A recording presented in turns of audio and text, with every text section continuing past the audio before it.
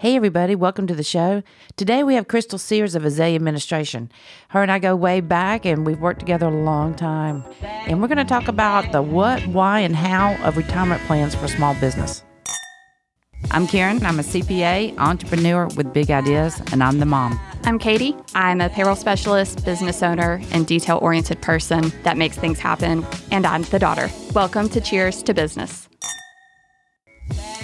Crystal, thank you so much for being here today. Tell who you are and how you got here. All right. My name's Crystal Sears. I started Azalea Administration. We are a third-party administrator. We set up 401k plans for employers, employer-sponsored retirement plans. I started this company in 2009, so we are now hit 10 years in business. And congratulations. Yeah, that's a big milestone.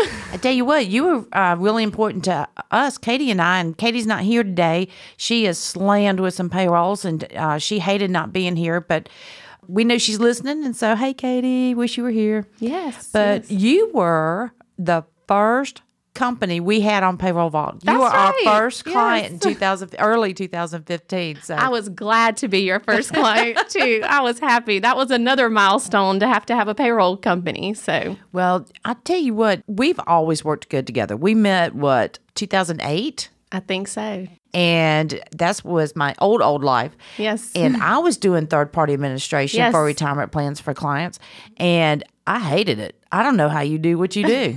I always joke and I tell people, I'm like, look, this is how I got started. Karen Simmons had some plans, and I literally took my old Forerunner over to her office, and I loaded up the back of my car, went back to the office, got the work done, and it started from there, you know. It's been a relationship made in heaven because I didn't want them. It's very tedious, and especially in my old age now, I'm staying away from anything tedious. Yes. And you work with actuaries. I mean, it just really, really gets complex, but we're going to keep it simple today. Right. Let's do that. Okay. The first thing we're going to talk about is what is a retirement plan? What is when small businesses start out, they don't have any money to put into a plan. Right. So normally a new business, a small business is not going to have any money to put into a retirement plan. But once you get going and once you're making money, you need a retirement plan. You know, another thing I've seen, I think your business increases when we either have a hurricane, not catastrophic, but enough to where it helps the economy out. I hate saying that. Right. Sometimes it's good for a small one to hit. You don't want anybody to get hurt, but it does boost the economy. You're talking insurance adjusters, construction. Did you know that boob jobs are an indicator? I swear. When I was practicing back in the old days when the storm hit, afterwards, I mean, the plastic surgeons. Yeah, people got money. Everybody had money, and you could tell when the economy was tanking because the plastic surgeons weren't doing as well. Everybody got a boob job back when it was good. Is that deductible? I don't do that anymore. There you go. So anyway, FYI, boob jobs are an economy indicator. There you All go. right, side note. Sorry, I need a filter. You know, while we're sitting here talking about retirement plans, who should be looking for a retirement plan? Individuals and certainly business owners. Business owners because, number one, they need that tax deduction and they need to save. Going back to the what? Yes. So either a company grows and it's getting bigger and bigger. When people are young, they think, oh, I got plenty of time for that. But then they get to be close to a 54-year-old grandmother like me, and they go, oh, crap, what am I going to do? I got to pay somebody to wipe my butt later on in life because I only had one Right, kid. yeah. So my odds aren't good. Yeah, no. It's not like I don't aggravate her. Sorry, Katie. So all of a sudden, I've got to be responsible and be an adult, and now I've got the money to do something. I have money sitting there. Not a whole lot, but a little bit, and I've got to start planning. Right. And so who should they reach out to first? Right. So the first person you want to always talk to this about is your CPA and or your financial advisor. That is going to be your go-to. They're going to tell you and advise you if this is something you need to do or something that you should do. And I'll just tell you, once you start getting employees, you better have a 401k plan. If you don't, you may as well not have health benefits or anything else because people are looking for it. Well, it's so hard to find workers now. I mean, you got to be able to compete with other companies. And sadly say, you got to compete with the big boys too. That's right. That's right. We're in a good place right now. I mean, people that didn't have jobs, 3-4 years ago, people have got jobs now. They're working, they're making money. Like everyone's doing good. And I can't tell you the growth I've seen in 401k plans. You know what else I've been saying probably for about a year now is that if you are unemployed right now, it's because you want to be unemployed. Oh, yeah. Yeah. There's jobs. I mean, I've had staffing companies tell me, hey, we got jobs that we cannot fill. Hey, if anybody knows a machinist, we need one at our fab shop, by the way, please. Yes, yeah. And 401k plans, there's always a way to start. And that might be just a simple plan where you don't need a third-party administrator. Tell what that one is, because that one was for that small business person, it's ideal. So a simple plan, the limits are a lot smaller. You can't max out to your 19 and 25,000 if you're over age 50. But you can put in around, I don't know the limit right off, but I think it's around 11,000. I think it's 14, isn't it? Something like that. I don't know either. It's decent, and you do have to match. What? You get to put in more if you're over 50. Right. So that's it with the over 50. But always, a simple plan is a great way to start, to get one started. The thing is and it's an employer, you've got to match 3%. And if you were going to do a 401k plan, you got to match 4%. But there's two kinds of 401k plans, right? Right. You can do a straight 401k, or you can do a safe harbor 401k. Now, to me, a safe harbor has always been the way to go, because then you're helping your employees if they choose to help themselves. So that's where a match comes in, people hear about. And then there's words like vesting, and we're not going to go into all that today. That's where we want to give you listeners enough tidbits that you go ask the questions to have the bigger conversations. Yeah. I always love working with you because you're so honest in what people need. So I'd call up thinking, I want to safe harbor, say 401k plan and blah, blah, blah, blah. Profit sharing, possibly, and you go, Karen, that person doesn't need all that. Do a solo 401k. Right. Tell what that one is. Okay, so a solo 401k is for an owner, and if they have a spouse, like a lot of times you have an owner spouse, company owned setup. So either the owner or the owner spouse, and that is simply called a solo 401k. It's very simple to set up. You set up with your financial advisor, and you can max that thing out to, you can each put in $62,000 a year. That's crazy. If you've got the comp to support it. And that's huge compensation, deduction. by the way. Yes, yeah, compensation. If you've got the money, the income to support it, you can max that thing out, and that's $124,000 you can deduct on your income. That makes me think of insurance adjusters. It makes me think of truck drivers and realtors. Yes, definitely. So we do set those up. I'll just tell you, we're about $400 to set that thing up, and about $600 a year to keep up with it. If you're making the kind of money that you can max out that much into 401k, the tax savings alone, because you're probably with state tax going to be close to 40%. Yes. And getting to the cost of it, one kind of neat thing is any brand new 401k plan, and a solo K is considered a new 401k plan. I hear a tax credit coming. A $500 tax credit for the first 3 years. So that's awesome. Well, so your cost is going to be $100 a year on the admin side. So and that's any 401k, no matter if it's solo K, brand new, even when you convert your simple to a 401k plan. I did not know that. Yes, you get that tax credit because you're going to have to start paying admin fees. Okay. You got to pay us to do the job. You know what I've seen, and it's just because people don't know what they don't know, but they'll say, I wrote a check and put $12,000 into my simple plan or my 401k, and we go, they didn't use payroll vault for number one, or they didn't tell payroll vault, or me as a CPA till later on. But that stuff has to run through payroll. Yes. Because you have to tax it for Social Security and Medicare, but there's no federal or state tax. And that's where that 40%, if you're making a ton of money, the highest tax federal bracket's 37%, and you got Alabama's 5%, but effectively about 4%. You figure you put $100 into a 401k plan, you're going to, if you save 40% of that, it costs you 60 cents on that dollar. Right. If you're a business owner and you do not have a 401k plan, you better call somebody, because I'll tell you, just as me as a business owner, if I did not have a 401k plan, I'm already paying a lot in taxes. Let's just face it. We pay. Freedom ain't free. We got to pay taxes. That's right. So, but with a 401k plan, you're gonna every thing helps. A 401k plan it's a way to save money, but you're saving it to yourself. Yeah, you're just putting it in a side pocket to be used for later. Yeah, that's exactly It's right. still your money, Yes. and it has to be under these plans. It has to be held by a third party. Yes. You can't. It's tax deferred income. I've had people ask me, can I buy a rental house in my 401k? I said, there's ways to do it in IRA, but you can't touch do it. Yeah. You can't go cut the grass. Right. You can't Nope. touch it. You can do it, but I'm not going to do it for I'm you. not doing it. I would never touch them. No. But we've got them. No, I don't even want to touch that. It's too much. We've had people want to buy cars. You name it. So that gets buy gold. touchy. Isn't that what the commercial Yes. says? Yeah. Hey, we got that too. I got somebody with that in the safe. So we've excited some listeners and go, what? They're saying, oh my God, why am I not doing this? I could save money. I keep the money. But how do they do it? What do they do? Right. If you are an employee and you are working and you are making money, this is my advice to you. Go to your payroll person, your HR person, whoever is in charge of payroll. You tell them, let's just say I want to put in 5%, and your company's probably matching.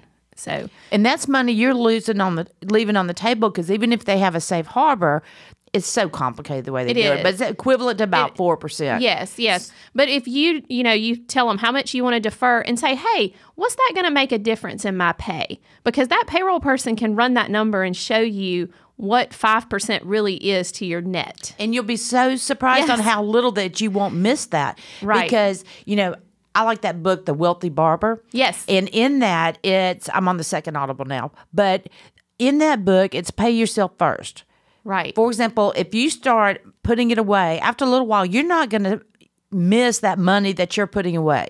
Like payroll vault that we pay for the employer, we'll pay the 401k in if it's feasible. And the small amount, a little at a time, is much better than writing a big old check. Yes. So what I do is I would say, okay, starting January, my first paycheck, by the end of the year, I want to have this much in there. So I'll just break it up over how many pay periods, and I don't miss it that bad. That's right. And that's the normal. That's what I do. That's what just about everyone's going to do.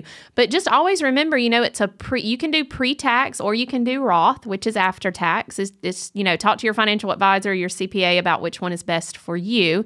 But if you do pre-tax, sometimes 5% might really be like 3% or 2% in your net pay. So when you take off the federal and state taxes, you're not having to pay in. Absolutely. That's right. That's right. And I'll tell you what, too, your employer, this is the best thing for your employer, because you want your people to be able to retire. You don't want to be paying health benefits to a 72-year-old person still having to work because they can't retire because you didn't have a retirement plan. Yeah, and I don't want to work at Walmart. That's right. More power to all those people that work at Walmart, but I'm not a very good greeter. I'd start talking to somebody. Next thing I know, everybody's walking out the door with TVs. Yeah, I'd get in trouble. I would just get in trouble.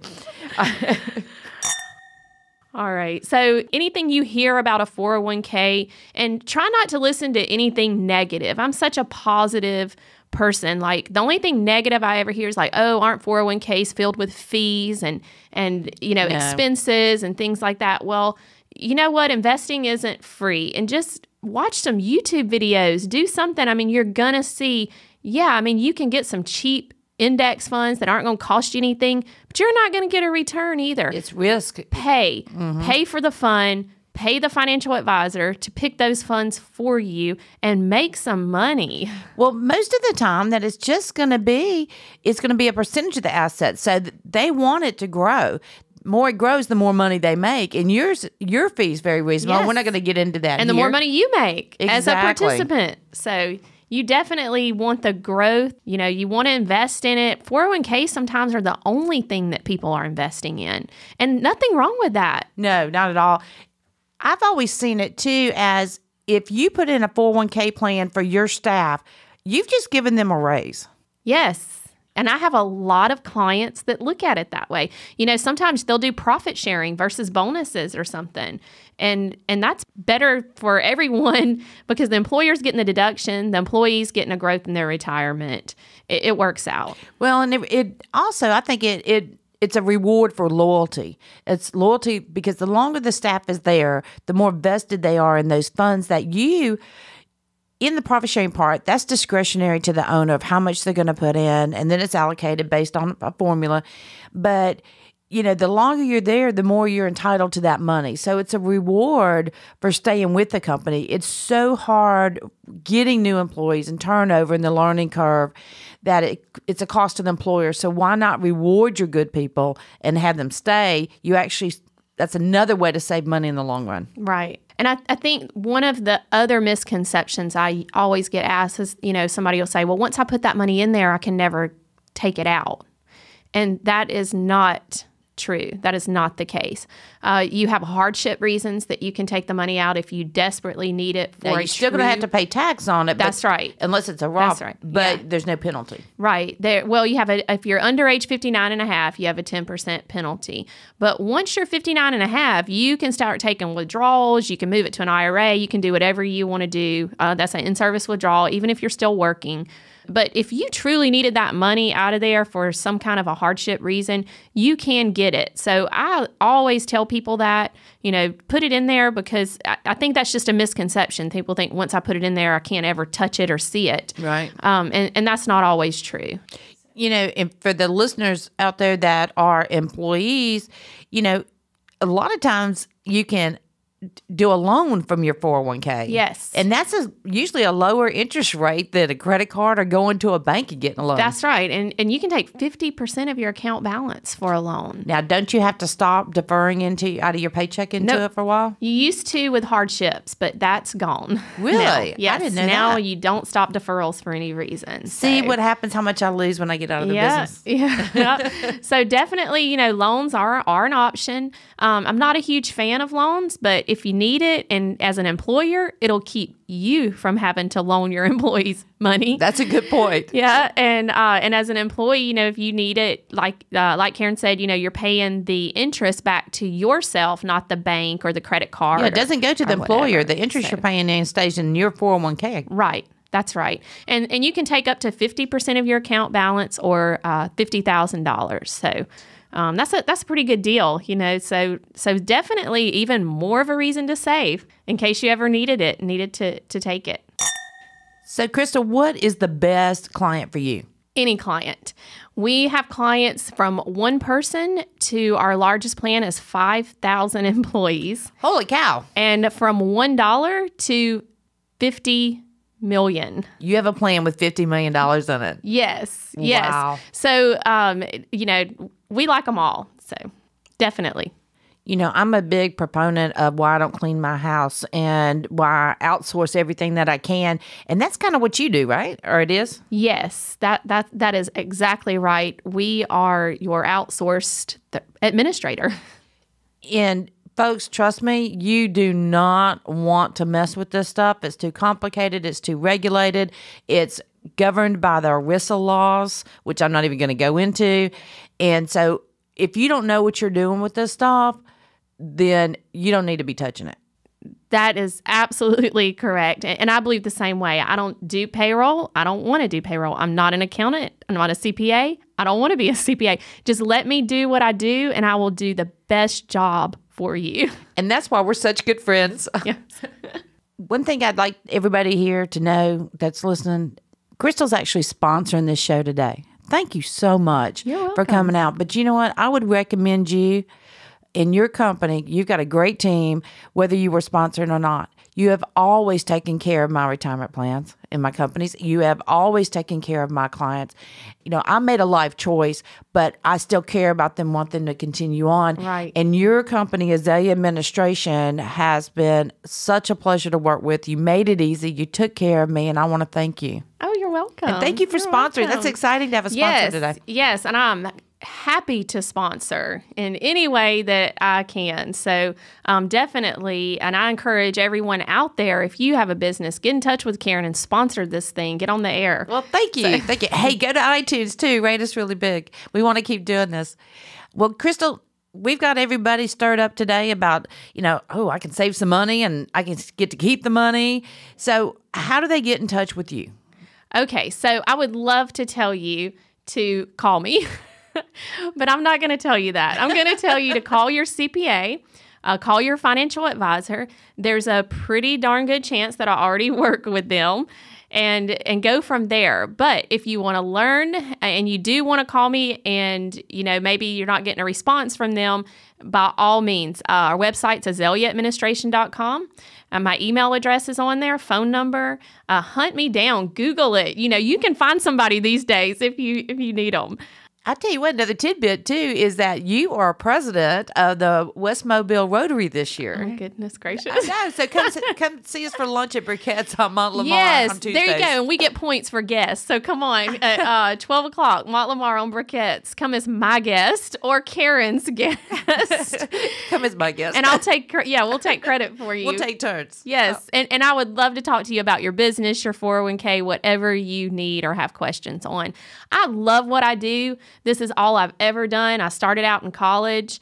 I've never done anything else. So it's really all I know. I really do. I love what I do. I love the people that I work with, the people I see, the people I meet. And thank you. Thank you so much. All right, Crystal, every end of the show, Katie and I come up with the cheers. Okay. All right. So I'll do one and then you do one. Cheers to saving taxes on money that you're putting aside for yourself. I'm going to keep it real easy, and I'm just going to say cheers to Friday. Because this has been a crazy week. I just told you, I said, I think I'm going to need to smoke or vape after this week. We'll have some wine. Something, yeah. It seems like the later into the year it gets, the crazier it gets. So. All right. Well, cheers to you. Yes. And cheers to the administration, and cheers to retirement plan. Thank you. Thank you. Y'all, thank you so much for listening and being here with us today. I'm Karen. I'm Katie. Please be sure to subscribe to Cheers to Business podcast on iTunes or anywhere else that you get your podcast. Visit our Facebook and be sure to give us a like. And if you have any questions or topics you'd like us to discuss, shoot us an email from the website cheerstobusiness.com.